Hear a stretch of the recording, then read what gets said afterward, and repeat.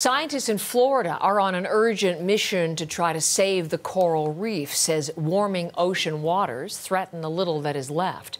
Our international climate correspondent, Susan Ormiston, literally dives into the largest coral reef restoration project in the world. We have lost, since the 1980s, almost 97% of our coral coverage, which is crazy fast. Biologists Celia Lito and Zach Craig are part of a rescue mission preparing the reefs for rebirth with new corals.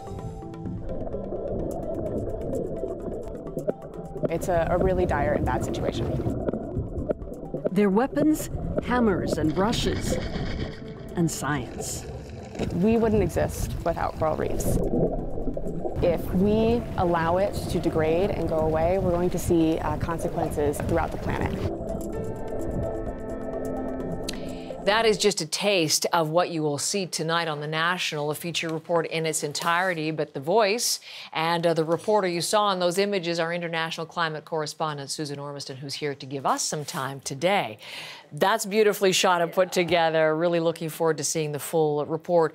What is the urgency? Why tell this story right now, Susan? Well, you know, back in April, we were watching the sea surface temperature, and it spiked, sort of surprising and alarming to some scientists, because it is an indicator of climate change in general. Now, surface temperatures go up and down, but this, for this season, was higher than ever before, just by a little, but again, an indicator. So scientists are thinking, okay, this is not good. We're seeing a general warming trend, but this is another indicator. Also, we know that we expect El Nino weather pattern to emerge this summer and carry on into the year. And scientists know that in general, it is a warming influence over the Earth, including the ocean. So predicting in parts severe storms, drought, heat, and warming of the oceans. And the last time there was El Nino, we saw more coral bleaching incidents of that. So they're looking at these indicators and watching what happens. And a lot of people are now predicting El Nino and saying, we've got to come up with mitigation efforts in the next 18 months to deal with it. So that's exactly what they're doing in the Florida Keys. You spent time with them, and I just talked about it as being the world's largest coral reef restoration project. Is that right?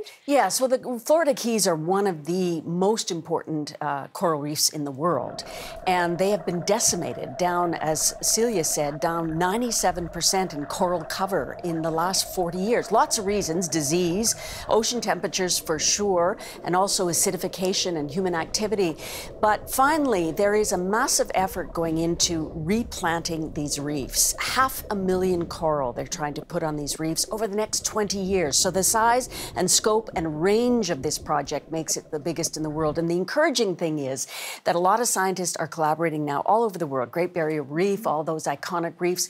They're sharing information, and the science has exploded, Heather. I mean, they can monitor these reefs on a daily basis. They can look at those baby coral trying to survive down there with 3D images. They monitor their growth. They take pictures of, 1 month, 1 year, 3 years. So all these things are coming together for a project such as this. That's fantastic. Is there any encouragement in this? I mean, there's so much of the world's effort is focused on curbing CO2 emissions. Is that having any effect positively on the oceans? Well, I think in general, we are going at great lengths to curb CO2 emissions, but it's not happening fast enough. So the funding agencies, federal and regional and all the,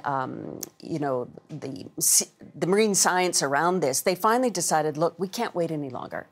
These reefs are going to die. They're not reproducing naturally in Florida anymore at all. So they said, we're going to fund this for 20 years to try to restore these reefs because we can't wait. It's going to take too long to bring those carbon emissions to a place which will actually affect the ocean. Even if we stop them today, the ocean would continue to absorb heat for the next 50 years. Important to watch tonight on The National. Thanks for coming in today to tell us about it and give us a little bit of a preview. Susan Ormiston, who is our international climate correspondent.